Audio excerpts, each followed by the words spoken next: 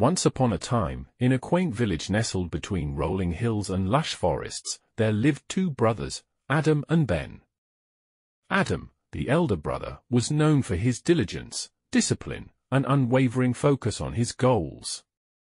Ben, on the other hand, was carefree, easily distracted, and often found himself procrastinating on important tasks.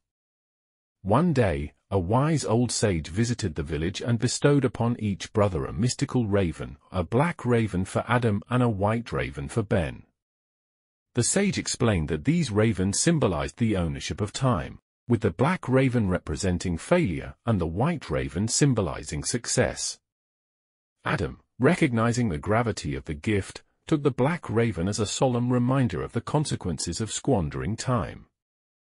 He understood that every moment lost to idleness, distractions, or procrastination was a step closer to failure. With the black raven perched on his shoulder, Adam embarked on a journey of self-discipline, setting clear goals, prioritizing his tasks, and making the most of each day.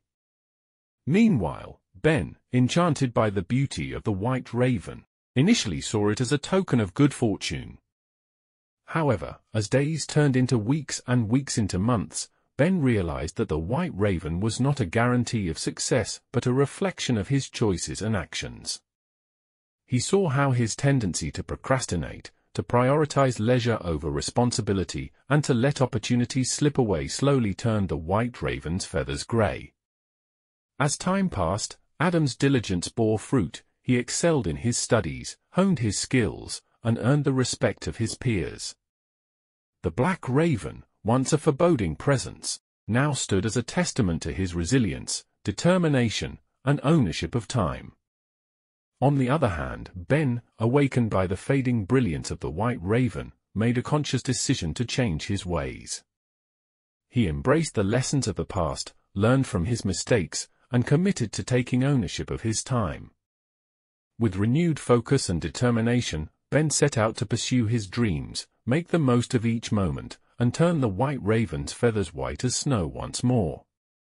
In the end, both brothers learned the invaluable lesson that the ownership of time is not merely about the passage of hours and days, but about the choices we make, the actions we take, and the legacy we leave behind. Whether guided by a black raven or a white raven, the key to success lies in embracing the present, seizing opportunities, and living each day with purpose, passion, and intention.